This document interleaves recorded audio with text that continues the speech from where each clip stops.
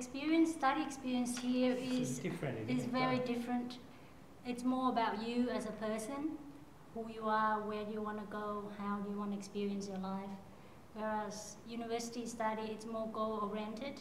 It's like, I need to get this degree to get a good job. So it's more about where, just to get to the destination. But here it's more experiencing every moment. That's right. It's like uni is trying to create a robots or a people, trying to fit a certain mold. Whereas here it's sort of uncoming from those molds and finding out who the real you is. I mean, it's a different experience where you find that you're not just doing it for the sake of the cause.